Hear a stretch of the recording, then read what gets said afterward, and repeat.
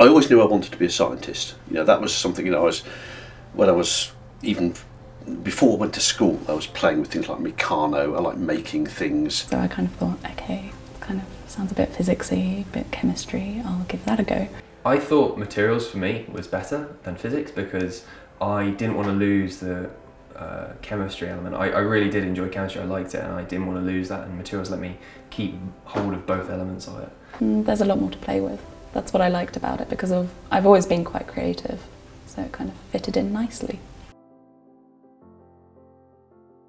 The definition of material science I always give to people who don't know what it is the study of materials and their properties and why they have them. So looking at the microstructure of a material to see why it has particular properties, and then using this knowledge to design new materials. The materials is a lot more applied than physics. Like physics is sort of a lot of blue sky thinking and, oh, this is interesting, let's do that, whereas materials it's much more connected to engineering, so everything's much more applied. If it won't give you something interesting or something useful at the end of it, we don't bother studying it. In the first year, it's very much what I call the issuing of the toolkit. Everybody's doing the same courses. You're learning the basic concepts. In the second year is where those concepts are put more to work. In your third year, you do entirely options. So you choose what you do and you choose what you study, and then you go to particular exams based on what you've chosen. We've got the fixed practicals in place. I do one practical every 2 weeks where I have 3 days. Usually it only takes 2 to do an experiment, and then I have a week to write it up and hand it in. Like any science, it's quite heavy. You have a lot of contact time, you do a fair amount of work, and yeah, it's a fairly heavy workload, but if you balance your time right, it's manageable. Lectures, I generally, on average, have about 11 or 12 a week. An awful lot has to be packed into what's a very short term. The terms of 8 weeks, and there's a lot of new concepts we expect people to catch up on very quickly. The facilities at Oxford for materials are quite extensive. There's your college always has a library with all the books you need. Your tutors buy books in for you. There's a departmental library as well, and an overall science library.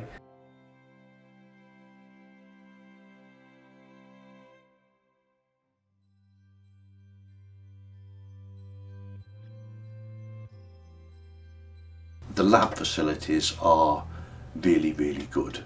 There's some stuff here in ways of electron microscopy for materials, other specialised techniques. We're the world leaders in something called atom probe tomography, which is taking things apart atom by atom and seeing what they're made of. Lots of things like that are absolutely as good as you'll get anywhere, and of course, because of the way the course is structured, the students get to use these. Oxford pay for a subscription to all the magazines and all the journals, and you can always go online and look at them and look at any articles, which makes research a lot easier. We've got very good contacts with a wide range of industries, and a lot of our students do internships in the summer vacations in UK and companies generally. I found tutorials quite strange. I've never been in sort of a group of 2 and a teacher before, and it was quite a strange experience, but it was quite nice because you suddenly have this sort of vast store of knowledge in your tutor in front of you, and you can sort of ask them lots of questions, and you can learn so much in an hour. It really surprised me how much you can learn in one tutorial. It's up to the students to make their own way. With the tutorial system, of course, you see your tutors once a week and discuss things with them, but outside of that time, it's much more, I think, up to the students themselves to make their own way than perhaps they're used to at school. I do most of my work with other material scientists in the library, so you work quietly for about 20 minutes and goof around for about 5 minutes, and it's a good way of dealing with it rather than shutting yourself away for 6 hours and just doing a cheat sheet straight away. When you talk to the undergraduates in a tutorial, and they're excited as well, and every time I meet a new group of students that energy seems to fire up again, and that's great. What we want to find out in the interview is simply, is this person going to do well in this subject at Oxford? I had 3 interviews. They were quite taxing. Like, it was an hour of talking to tutors, and they would ask you questions, and you'd ask another one and another one. It does take a lot out of you, but they were quite interesting. They were quite fun as far as an interview can be. What we do in the interview is try and find each year one or two slightly unusual problems relevant to materials science, relevant to physical sciences generally, where to get some way with it, the student has to work out how to do it as well as just doing the problem. And my second interview, I hadn't covered the topic that they questioned me on. If they ask a question and you know the answer straight away, that's a bad question for them. They want to see you struggle, they want to see you think about it and move you and try and see if they can move you towards the right answer. The interviews we're trying to get somewhere like what the atmosphere would be like in a tutorial, so we can see how people would perform, how they would do, how they would learn in that kind of teaching system.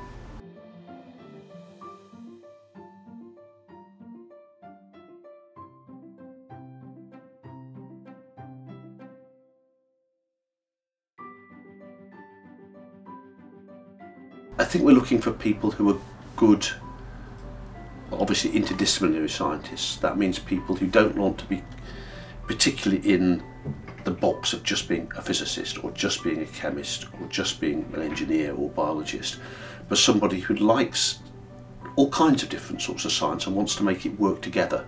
Do chemistry, do physics, as much of it you can. I'd advise you to do further maths as well, but it's not essential. There are people here that haven't done further maths and they've done just as well as anyone else.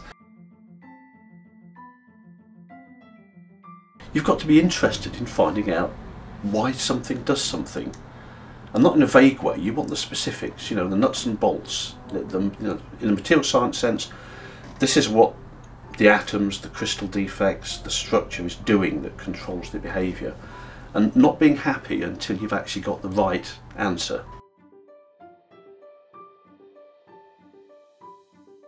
I think the kind of students who come to do this course and who graduate in it, because they're very good at solving interesting, not too well defined problems, they find lots of different things they want to do, and they find lots of different companies or career paths, you know, where that can be employed.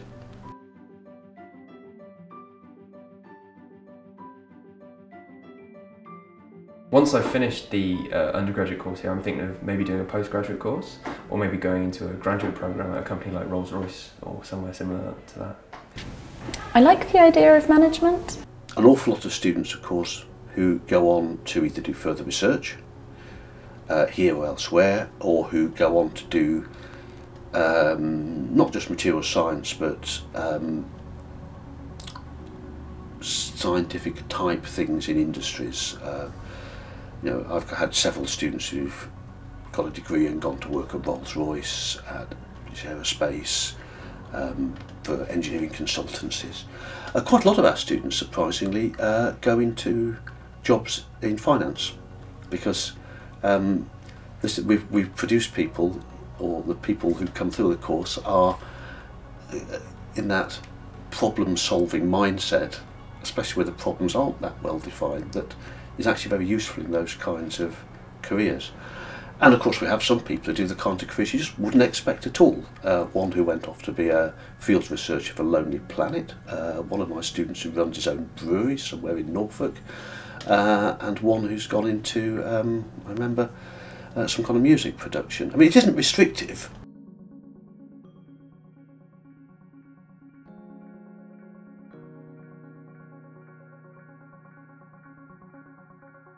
I mean, the message number one, I think, is if you want to do this course, then if you don't apply, your chances of getting in are actually zero.